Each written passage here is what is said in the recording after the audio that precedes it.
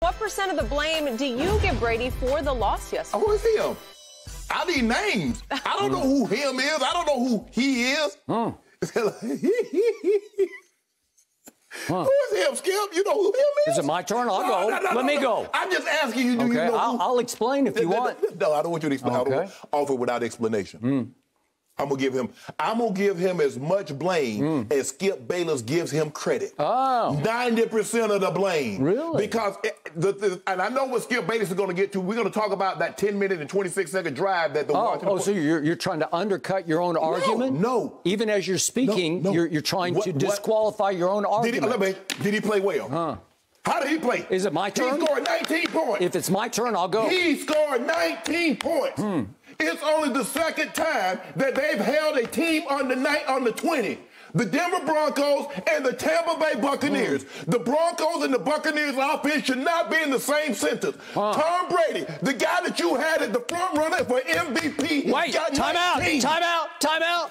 Last week, you had him as the front runner for MVP. It's not your turn. It's not your turn. Well, I got another question. I got one other question. How many plays did Tom Brady get to run yesterday? Help me out. I don't know. Why you? I'm not in the Hall of Fame. I don't know. Why are you counting the plays? Why not make the plays count? That's what my grandfather used to tell me. I'm a brother now. He said, boy, don't count the time. Make the time count. Don't count the plays, Skip Bayless. Make the plays count. So it doesn't matter. You told me you left too much time. Tom Brady had a minute and bing, bing, bing. Why didn't he bing, bing, bing with the time that he had? He didn't have the ball. So he had no ball. He didn't have the ball. He got the ball with 30 seconds left in the game. Whoa, the game was over. So when he had the ball in the first quarter, the second quarter, the third quarter, when he should have had 3 interceptions. You know he should have had 3, because what? They thought they had it. The ball, it hit the ground. He should have had 3 interceptions. So I just want to know, when Tom Brady has now lost back-to-back games, I'm so glad. Because all I heard is that last year when Tom Brady came off the bye, he didn't lose another game. All I heard was Clyde Christensen running his fat yap. We're going to be so much better. I had every player on that defense running their mouths. We're going to be so much better. You don't get better. Because why you thinking you're getting better, let me tell you what opposing teams are doing. They're breaking you down to the umpteenth degree, offensively and defensively, because you won the championship. So while you think you can just do this and get better, they're looking at ways to neutralize that, Skip. I tell people this all the time. I was on a team that won back-to-back in Broncos, 97 and 98. And even though the Broncos, the 98 team, I think is the 18th best Super Bowl, or 14th, 15th best, I believe 97 was our better team. For the simple fact we had a Hall of Fame left tackle and a Pro Bowl right tackle. I believe that was our better team. Teams got an opportunity to go back and look at us. Even though we won the Super Bowl, TD went for 2,000. But Skip, I'm not going to let you do this. Now, Tom Brady. I haven't spoken yet. Do what? Do this. Sitting over there trying to make an excuse. I'm giving you an opportunity to come over. Excuse. Tom Brady, there was 0 sacks. The man had 1 hit. Tom Brady took 1 hit with 0 sacks. Their best defensive player went down with what many believe to be a torn ACL. And the man gave you 19 points. That's what he put on it. Tom Brady, the GOAT. All you talk about, he got 7 championships. Is that true? Is that right? Yeah. Skip, it's not your turn to talk. It's a rhetorical question. Did they go undefeated after their bye last year? Yes. Skip. Yes. See? Keep going. But here's the thing. You tell me, what does going undefeated after the bye last year have to do with this year? Nothing. Exactly. But yet you kept mentioning it. You keep bringing it up. I haven't brought it up one time. You just did. I want to know why. You brought it up. I want to know why. Tell me when it's my turn. I'm going to turn it over to this. Are you trying to tell me Trevor Siemian, Trev Dog, you know Trevor's undefeated against Tom Brady. You know that, Skip, right? And not Tyler. Remember Tyler Heineke, I played him last time. Taylor, yeah, him, that one. He's so bad you call him Tyler. It's okay. He ain't bad. He outplayed him last year. He outplayed him last year in the playoff game. And came back, he said, I want a rematch. He said, I want a do-over. He got his do-over, brought him back. plunged him down. Yeah, you saw that. I saw it. I'm giving him as much blame as people give him credit, because you never mentioned the defense when they did what they did in the playoffs. When they took four turnovers off Drew Brees. I told you again, hottest defense in pro football was Tampa's down the stretch. Well, talk about that hot quarterback you got. He came off the bye. Remember, he was going to be so much better. That knee. That knee was bothering him. Ooh, my knee. Ooh, my knee. He played last year with a torn MCL the whole year and won the Super Bowl in his first go-round at the Succaneers. Really interesting. Yeah. And then Heineken and Simeon tore his tail up. Is it my turn? Yeah, your turn. Thank you. Here we go for some truth. You just got the truth. I will give Tom Brady 35% of the blame. Oh, my goodness. I'm going to give the defense 45% of the blame, and I'm going to give that coaching staff headed by Bruce, I am a genius Arians, 20% of the blame, because they deserve probably more than that. Okay. So let's start with the fact that Bruce Arians says that both of the interceptions were Tom Brady's fault. Don't blame the receivers, he said. Blame him. Okay. Him is Thomas Edward Patrick Brady Jr. Yeah. And here we go with the first one to little Jalen Darden, who is a rookie fourth-round pick out of North Texas. Here it is. Help me out with this, Mr. Hall of Famer. Is that an interceptable ball? Wait a second. I got to see that again. I actually think he caught the ball and started to run with the ball. That should be a fumble, Coach Arians. I know you've coached everybody from Big Ben to Peyton to blah, blah, blah, blah, blah, and I don't care, because that is not Tom Brady's fault. Help me out. Is that Tom Brady's fault? I don't. It hits him right in the hands, and he catches it, and he starts to run with it, and it gets knocked up in the air and caught on the fly, and that's an interception? You know why he said it's his fault, Skip? Because he said you shouldn't have threw it to him anyway. Why the hell you throwing him the ball? To the little rookie? Yeah, exactly. Okay. You know that's how BA thinks, Skip. I don't know. I don't know. The second interception, if we could see this, was a horrible interception, because he's human. Every once in a while he tries something. He tried one at New Orleans that just did not work. I don't know what he saw. I don't know what Mike Evans saw. I don't know what happened, but that is Tom Brady's fault. 55 turned and ran with Evans. That's what he did. He turned and run, and he overshot it. This is double jeopardy, because it's a bad idea compounded by an inaccurate throw. Correct. So you got both things going. Yes. I give you that full blame to Tom Brady for that one. Correct. Now let's go back to little Tyler Taylor Heineke. Do you realize what he did to this team in a playoff game at the same stadium at Washington last year? Yes, I remember. He threw for 306 yards against Todd Bowles' I thought, hot defense, with a touchdown and interception. And he also ran it in that playoff game 6 times for 46 yards, and one of the runs was for a touchdown. And it was like sensational run of the year by a quarterback. Yeah. It was Lamar-esque, if you will. And that same guy in that game, he converted, let's get this straight. So he converted 11 of 19 yesterday, and he was 7 of 14 on third down in the playoff game. Would you believe that little Tyler Taylor Heineke is now 18 of 33 on third down against Todd Bowles' defense that won the Super Bowl last year? That's 55%. 11 of 19 on third downs yesterday. That's impossibly good. 13 to 21 on third and fourth downs yesterday. Thank you. So he ran 71 plays to Brady's 47 plays. He had the ball 39 minutes to Brady's 21 minutes. Brady played a shaky at best first half. I give you that. But all of a sudden, Brady said, I got you. I just figured you out and you out and you out. And to start the second half, he came out looking like GOAT. And all of a sudden, in the second half, Tom Brady goes 12 of 14 for 116 yards and 2 touchdowns and 0 picks. And if we could see the touchdown throw that I thought had gotten them right back in the game to Mike Evans on a little pump and go. There he goes, and there he went, and Mike Evans scores a touchdown. That's early in the fourth quarter. This is vintage Brady. I'd say that hit him right in the hands. And That suddenly cut the score to what I thought was going to be 3 points, and Ryan Suckup missed the extra point. So all of a sudden it sticks on 4. And then guess what happened? Well, you brought it up right out of the box. 10 minutes and 26 seconds happened. Wait a minute. A 10-minute and 26-second drive? I can honestly say I don't know if I've ever seen one like that. Not to close the game out, Skip. Okay. It's 19 plays. It's by far the longest drive anybody has had in this football season. Right. And during that drive, he winds up converting 4 third downs and the 4th down play to score the touchdown.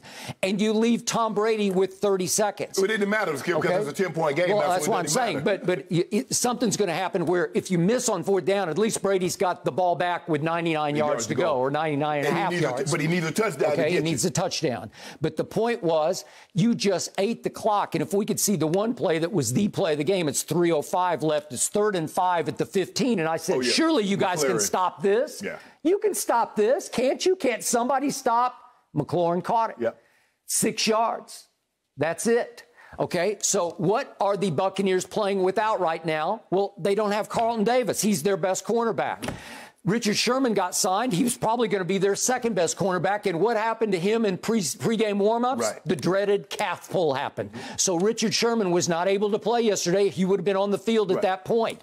D. Delaney has been trying to sub in, and he got hurt during the game yesterday. So they're struggling. Then they lost Vita Vea. You talk about Chase Young going down, but Vita Vea went down, and he is a key to this run stopping, and it sounds like he's got a seriously bad knee injury. It sounds like, and he was gone for much of the year last year, came back for the playoff run, but it sounds like he's gone. So what else is Brady working without? Well, who are his top 2 favorite targets? Rob Gronkowski, Antonio Brown, no and no. And Hal Gronk came back from cracked ribs to play down the stretch of a game that was virtually out of hand at Rams. Remember that? He came back, he got x-rayed, came back and played the rest of the game. Well, what are you doing? Now you've missed every game since then. He tried briefly to come back.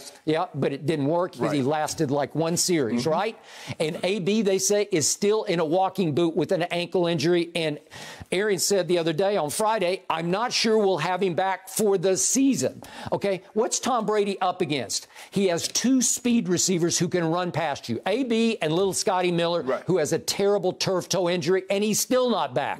So you go into a game against Washington, and we all know Washington's front 7 is really good, they have underachieved all year. They had 1 hit on Brady all day with 0 sacks. That's how good they are. All right, but you thought going into the year they were really good, because on paper, there's no question, they've underachieved. All right.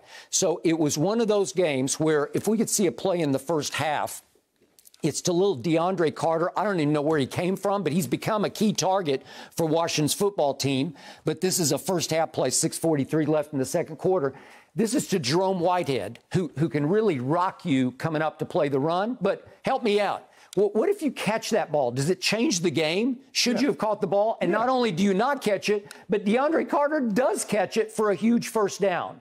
And that leads to a field goal. So that summarized the game. That put it in a nutshell for me. That was the kind of game that the Buccaneers played as defending champs coming off the bye, when obviously last year they thought as soon as we came off the bye, we took off. And so I think they all walked on the field yesterday thinking, we're about to take off. We'll skip out, but we talked about this all offseason. I say everybody keeps talking about, they're going to be so much better. Well, you can't. No, you have to be better. Yes, but Skip, on paper you should be better. But I don't think. But Skip, I was surprised that Tom was talking like this, considering he had been on 6 other championship teams, and he knows how difficult it is to repeat. He knows that everybody goes in and they break you down. Every regular season game, every playoff game, they find out, okay, how do they lose this game? How do we crack this offense? Where are they vulnerable? They break you down. Unlike, Skip, everybody, they're not breaking down the Jets like they break down the Super Bowl team come offseason, because all 31 other teams are breaking the Bucs down. And so it was baffling to me to hear him talk like, we're going to be so much better. Like, okay, we're just going to go out there and everything. But what do you think the other teams are going to do? They're going to get better also, Tom. So in the process of you getting better, they getting better. It's not going to be as easy to do it. But you said 35% Brady. It's never been a situation in which they won the game and you only gave Brady 35% of the credit. You always give him 75, 80. But when they lose, he plays quarterback.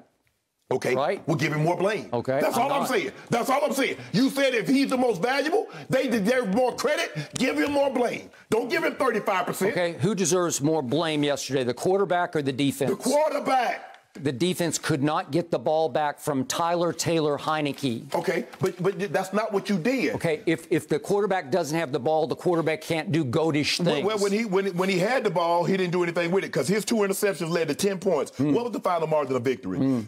Tom Brady's QBR, Pro Football Focus said Tom Brady's QBR was 32.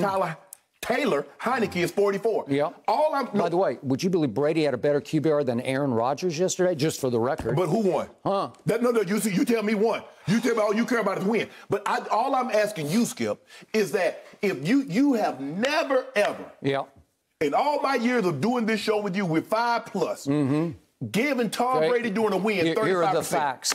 Tom Brady suffered 3 more drops by his receivers yesterday. That's a total of 15 for the year. That's high. Tom Brady in the second half, I'm going to repeat the numbers, 12 of 14 for 116, 2 touchdowns and no picks. He had another GOAT second half. He just needed the ball back and they would have won the football game. If you had stopped any of those 4 third downs and gotten him the ball back with 2-3 minutes left, it's over. He's going to go win the game. But you see what you did? Now, when Tyreek Hill dropped that pick against Buffalo and the guy runs it back, you said he's out there hot dogging. He's trying to live up to the expectation. When Tyreek Hill dropped that play against the Washington football team and it got picked, you say he's trying to sidearm. When he threw the one and it got picked twice against the Chargers, you blame Mahomes, boy. Now, why you don't give him any of the blame? Should Tyreek have caught those balls? Should that receiver have caught that ball? Of course he should have. We're talking about the GOAT here. No, that's my point. That should even be more. He should get 100% of the blame since you put it like that. So Tom Brady still leads the entire NFL with 27 touchdown passes, and he leads in yards passing. I don't know. Oh, look. He got more yards than my homeboy? Yeah.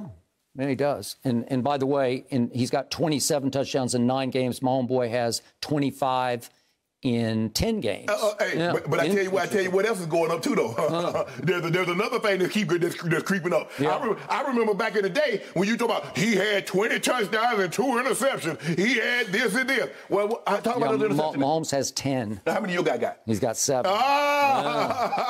He creeping on up. And, in fact, on opening night, you said both the interceptions were not his fault. Whoa. Not his fault. And that Jalen Darden you just said was not his fault. Hold on. So that's -3. So he actually has 4 interceptions. Hold on. We've seen balls carry them off receivers' hands against Patrick Mahomes. We just saw it on a Sunday night when the Buffalo Bills ran a pick 6 back. And you blame Mahomes because you said he was trying to live up to the hype. We just saw it a couple of weeks later against Washington football team. Hit Tyreek in the hand. Pick. You said it was his fault. Yards per game this year. Tom Brady, number 1, 319 passing yards a game. Let me ask you a question. Yikes. Let me ask you a question. He's 44. Let me ask you a question. Does anybody throw the ball more than Thomas Edward Patrick Brady, the 15th? The 15th? No, he should be the first, actually. Does anybody throw the ball more than the Bucs? Well, Jameis threw it a lot, too, and look what happened. Whoa, Skip, I'm not talking about no Jameis. This is not about Jameis. Jameis is out. Jameis right now is about to have surgery and rehabbing. Leave him out of this. All I'm asking you to do, if you would have never given Tom Brady 35% of the credit in the win, don't you dare lay 35% of the blame. I don't care what's going on in the past. I care about yesterday. And he deserved 35% and the defense 45%. 90. That's fair and that's accurate and that's correct. I'm happy. You didn't want to talk after that one. Yeah, Jenny, Jenny, what's going on with that, Skip? What? Now, when they win, you got to pull the man from the podium. You got to pull him. They got to be like the Apollo. He spoke. Whoa, hold on, time out, Skip Bayless. Time out, Skip Bayless. When Tom Brady wins a game, did he go congratulate Tyler Heineke? Yeah, he did. Skip, let me finish. Yep. When Tom Brady wins a game, they got to bring out the same man from the Apollo to pull his ass off the podium. Now, all of a sudden, that's it, guys. No! He spoke. Stand your butt up there and talk. He spoke. I didn't anticipate He congratulated everybody after the game. He went over there. No, I want no congratulations. He's a competitor. You should be congratulated because you've sent him home 5 straight years. I said he should retire 5 times. I want him to answer the reporter's question. Should he retire now? We'll get back to Tom, I promise, guys. Thank you for watching. You can subscribe here to get the latest from the show, and be sure to check out more of the best clips from Undisputed, or go watch a few other segments from our other shows on FS1.